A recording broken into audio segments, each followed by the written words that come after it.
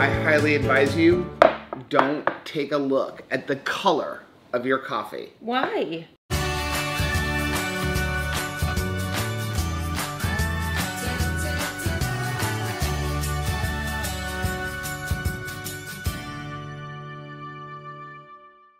Hey, what's up, family? I'm Rachel. And I'm Joe. And we are Two Crazy Ketos. And if you're new to our channel, welcome. Here on Two Crazy Ketos, we do different things like recipe videos and we do product reviews. We talk about various keto topics, and then every Monday, we go live on Keto on the Couch, where we just kind of talk about what's going on in our lives for the week. You can find us in different social media platforms like Facebook, Instagram, and Twitter. And we have a website, which is twocrazyketos.com, and that's where you're going to find all of our different recipes. Now, we do upload at least 5 new videos every single week, so make sure you subscribe to our channel. And don't forget to hit the little bell icon, and that way, every single time I know why you don't want us to look at the coffee, you'll be alerted to it. Why? Because it is chocolate mint keto chow inside of the coffee. And the color of chocolate mint keto chow itself is not super appetizing. It's like a grayish green, and it's because you're mixing a green food coloring with chocolate. Now you're adding that to coffee. It looks like a pond I would not let Tabitha go in. Yeah, it's not super appetizing. But it's delicious. It does taste really, really good. So does the espresso this morning. What I did was the entire pot of coffee, which people keep asking us, like, what is our entire pot? I usually set it to the 11 cup mark because our coffee machine does 12 cups. Never fill it to the 12 cup line. Well, the other thing is that we have like an automatic water line in it. It's not really automatic because you do have to turn it off and on. But I tapped into the refrigerator water line. A manual water line. And so I have like a little like nozzle that I can just turn, and it automatically fills up the coffee machine so that I don't have to come over with a pitcher of water. The problem with that is I know it's full when it goes beep, beep, beep. But at that point, you've added the perfect amount of coffee, of water. If you go over that even slightly, when you set it to 12 cups, it brews all of the water that is in there. It overflows. And so I have found that many times I overflow the coffee pot. I know this is a long explanation for how many ounces, but it's kind of cool that it does that, or it's interesting that it does that. So we generally brew it at 11, and you saw on the Vitamix, I basically fill the Vitamix up to the 40-ounce mark. So that basically means we're each drinking 20 ounces of coffee, and then we finish off whatever happens to be left in the pot when we're done. Right. In addition, we've got some Nespressos here. Cheers to your day. These are just double espressos. So inside of the coffee, we did the 40 ounces of coffee, 2 eggs, and then a package of the Keto Chow chocolate mint. There's a lot going on in this coffee, and I'm thankful for it because I have a lot to get through this morning. I got meetings and stuff to do this morning, and then we're going to come back and hopefully get to review some products. We've got a keto ramen noodle to review. And I don't know how I'm going to feel about that. I'm very interested in it. We also found something on our own in Costco. Yeah, we showed that in a vlog. That's that we want to review. Keto Cup bars. Yeah. Which some people have messaged us and said, I didn't really like them like the cup. So we're going to give you our honest review. They were not supplied to us by anybody. Although all of our reviews, whether something is supplied to us or not, you're getting our honest review. Yeah. We have told you when we don't like something, and we're going to tell you if we like it, and we're going to give you your cautions. And, you know, if you're new to our channel, the reason we do these product reviews, even if products we don't like, is because we got duped early on, and it made us start doing videos. In fact, that was really what led to us even doing videos, was we got duped by mayonnaise that was labeled avocado oil mayonnaise. Thanks, Hellmann's and Crafts, because you got us started. This is the monster. All their fault. I was gonna say this is the monster you've created. So yeah. So yeah, you're gonna go do that. I'm gonna work on some videos. I'd like to take the dog out for some exercise. We're gonna get some weight off of that dog. It was funny, a lot of comments on the video the other day. What do they think's in there? A lot of people are saying that, like, they've had 100 and 120 pound labs. Okay. But Most of the views are she's going to have be a mix of lab and Newfoundland, somewhere in there. There were a couple people think that maybe her parents were bred with a Great Dane. Right. Well, that's something I've thought of too. But honestly, I wouldn't be surprised if we got back Shetland pony as part of the mix. It takes a while to get the results back. I think they said up to 30 days for the DNA test. That's perfect, but it's going to be interesting. That's great because I'm personally not great at waiting for information. So I love it when they really drag it out a long time. I know. So we're going to do that. I'm going to take the dog for a walk. I may play with my drones a little bit. I actually have a new drone coming in the mail today, because I had gotten a gift card from someone for a drone store, and I'm like, what do I want to get with? Ooh, let's get a new drone. I found one that was like right in that price. So I'm excited about that, and I don't know. I'm thinking meals today may be like a leftover day. We've got some leftover roast beef. We actually have some leftover pork loin. We have hot dogs, and maybe, I don't know, maybe we'll throw in like 15 wings or something, because it is... it's Tuesday. Tuesday. So maybe not do a lot of wings, but do, like some wings. I don't know. We're going to... It depends on how I feel today. It's been 7 whole days since we've seen Anthony? That's what you're telling me? Gosh, that went fast. That whole week went really fast. So my new drone just came, so we're going to open up the box and take a look at it. So I order my drone stuff from a company called Pyro Drone. They have really good prices and really good customer service. So this is what I got. It's called the Tron 80 Whoop. And I also got some extra prop guards in case I break them, and some extra props, because you do a lot of crashes when it comes to FPV. So this is a tiny little drone, and you can fly it outside, but you can also fly it in your house. And so I'm excited to take a look at this thing. Yeah, look at how small this thing is. Wow. And this is called a pusher drone, because most drones, the props pull it up, and this one, the wind blows down this way and it pushes it up. Oh, they actually did give you a few extra props. And here's the antenna. So now we need to go set this thing up. So this is a different type of drone than what a lot of people are used to seeing. So when you watch videos and you see just like landscape or mountains, or maybe drones like flying over a city for good aerial footage, those are camera drones. And I have a couple of those. That's what we use for a lot of our videos. And those are very stabilized. They have a GPS built in. You launch it. You're looking down on a screen. You can do all kinds of things with it, but they're very, very easy to control. Now, you always have to keep your eyes on them, because there's a law called line of sight.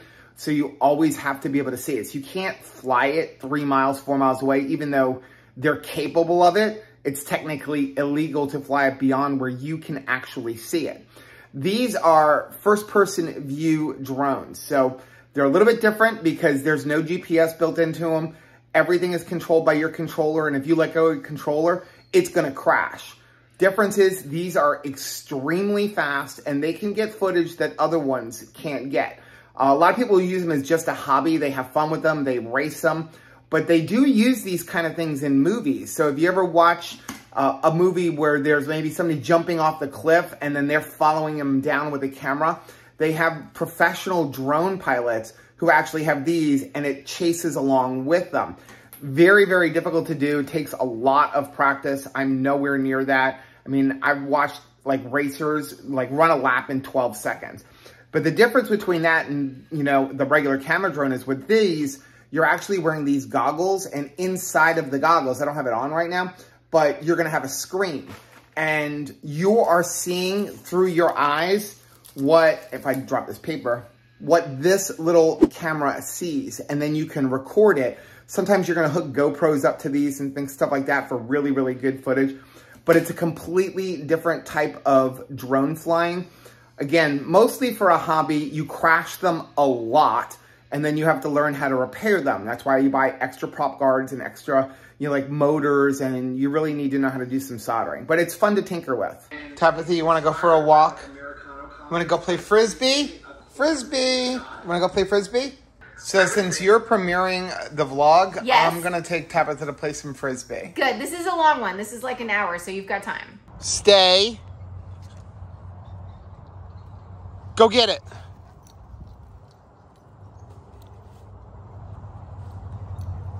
Bring it here. Good girl. That's not to me. Ready? Catch. Good girl. Ready? Go get it. Go get it. Bring it here.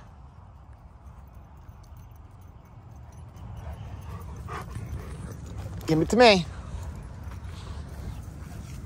Ready?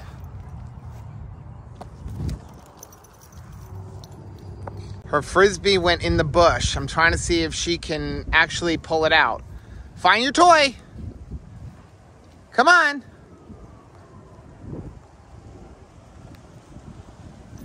Good girl. Good girl. You ready? It's getting windy out. It's about to rain. Here we go, Tab.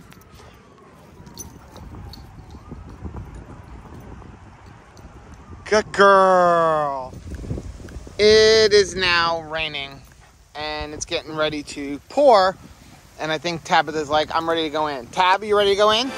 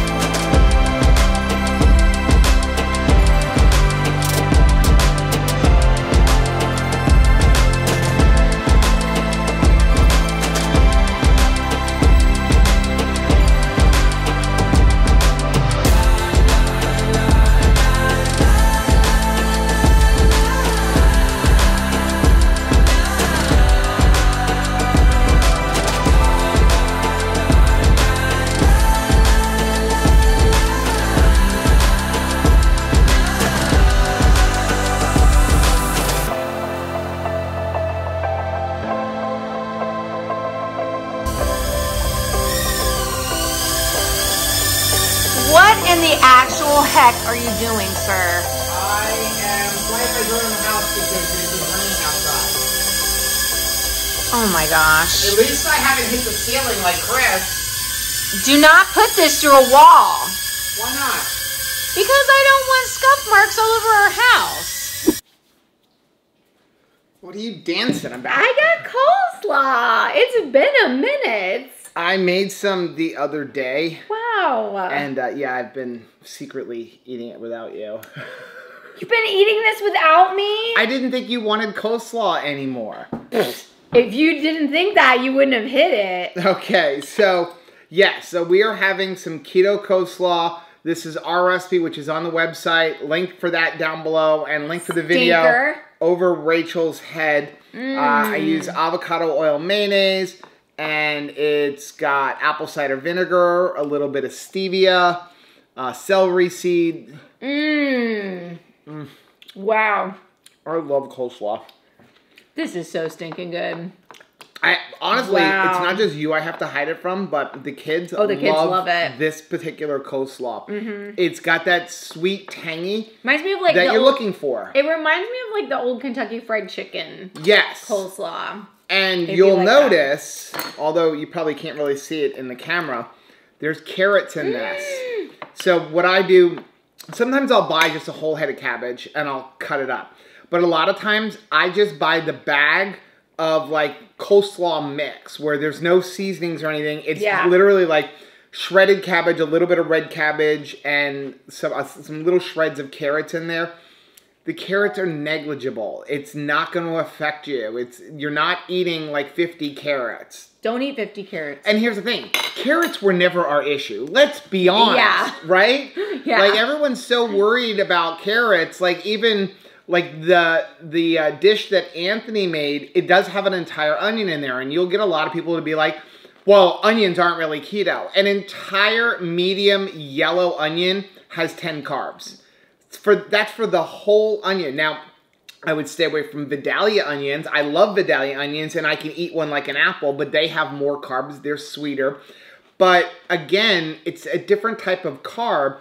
But that onion was for the entire dish. I was going to say, and we have been really eating on this. We got 10 meals. This is the end. Yeah. Anthony's going to come home and find out there's none left. Sorry. But I ate 2 meals out of it, or maybe even 3. Anthony ate 3 meals out of it. You've eaten 2 or 3 meals out of it. 3, because we topped a hot dog with it. So, yeah. And, oh my gosh. So, we had the premiere with this recipe in it. I'll put a link for that video up here. I was dying. Anthony knows what I mean. Like Anthony DiPetro, we talked, folding the cheese. When Anthony's has to fold the cheese, I am like cracking up so hard. Even seeing it when they're talking about it, because it reminds me of Schitt's Creek. And that was hilarious. Like folding the cheese. And then this is the leftover bottom round roast. I ran it through the food slicer. Now it's brown, but it's not overcooked because I heated it in the sous vide in just some beef stock. Yeah. So that warmed it up. And then over here, Anthony used up all of that Mexican melting cheese. So this is mozzarella cheese, and I made it like a taco and put the end of the yum yum sauce in there. I want to see what it tastes like with mozzarella.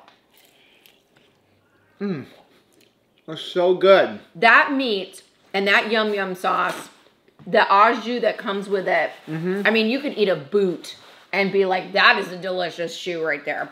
I know that it's so flavorful.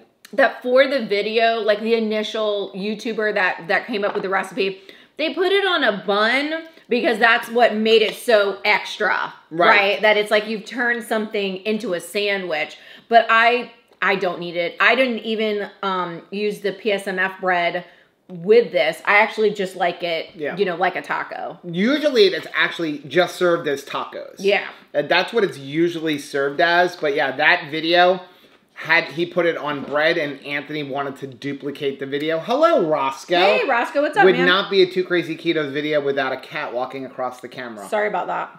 So yeah, this is a nice roundup of like leftovers. We actually have some pork loin. I also ran that through the food slicer. So now there's some like pork loin lunch meat, and that's good for another couple of days. I love it. And you're going to be gone for a couple days. So what do we do? Missed me again? I come home every night, though. Yeah. I think what we'll do is, well, maybe we'll vlog. I've got a couple recipes I want to experiment with. So I may work on some of those tomorrow.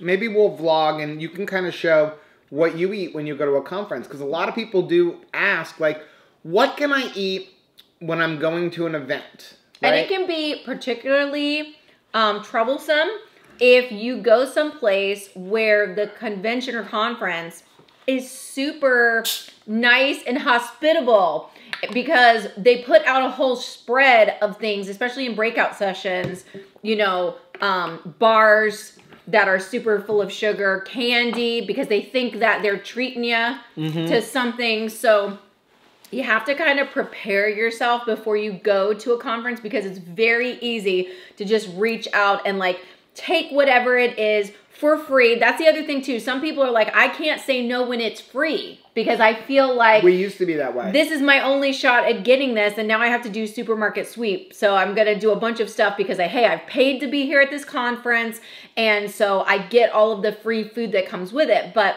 I know going in, I've paid my ticket is really for the information. It's not for whatever they dress the table with food-wise. Right. They will serve lunch, but that's not the reason why I'm going to this conference. This conference is for me to meet new ministry leaders, see if there's new things that we can incorporate in our own ministry. So like the knowledge is what I'm seeking. I'm not going there expecting that I'm going to, you know, eat the greatest food of my life. And here's the thing, we're keto.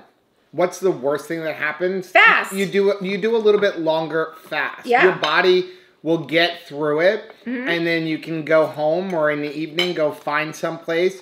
There's so many things, as you showed on that vlog, you know, going out with Michelle, that you can grab hard-boiled eggs almost anywhere and beef sticks. You can run to a grocery store. Almost all grocery stores have rotisserie chickens. There's a lot of things you can do when you're on the road. There's a lot of grocery stores that now are trying to compete with casual dining. So they want to provide a lot more grab-and-go options like a salad or just, you know, basic meat so that you'll grab and go with that instead of going through, you know, Chipotle. Right. Or someplace like that. Yeah, let us know down in the comment section, what is like your go-to food when you're on the road? Is there anything that, you know, you just gravitate towards if you're on the hurry, you know, if you just need to grab something quick? You grabbed on that vlog Whoppers, right? Yeah, they were delicious. You could make it. Is it the greatest food in the world? No. But it's still better than going and eating a bunch of wheat and French fries and all the other stuff that's going to bring lots of inflammation and derail your keto carnivore lifestyle. Exactly. Do you know we walked 20 miles that day? Did you really? Wow. It felt like it. I know that was a long vlog, and so we did put some timestamps in there. You know, I think 25 minutes of it was Anthony explaining how to cook, and there was just no way to cut out stuff. He did such a great job. Y'all need to help us convince him to start a cooking channel. He was excited about doing it. Because he did such a good job. We really appreciated him doing that. Thanks for your encouragement, too. Maybe we can get him to do some more videos with us. Oh, yeah. And we're going to go and eat now. But I forgot to mention, I did put a half a tablespoon of butter on top of the roast beef. We're going to finish eating up. You've got a super early day at 5 a.m. in the morning. Me and the chickens. We'll check in with you guys, I don't know, probably in tomorrow's vlog. Now, if you like seeing videos like this, take a look at some of the videos that we have linked right over there. Also, make sure you take a look at our most recent video, which I'm going to put right over here. But whether you head this way or you head this way, don't forget to head this way. Subscribe to our channel and click the little bell icon. And that way, every single time we upload a new video, you'll be alerted to it. Till next time. Bye.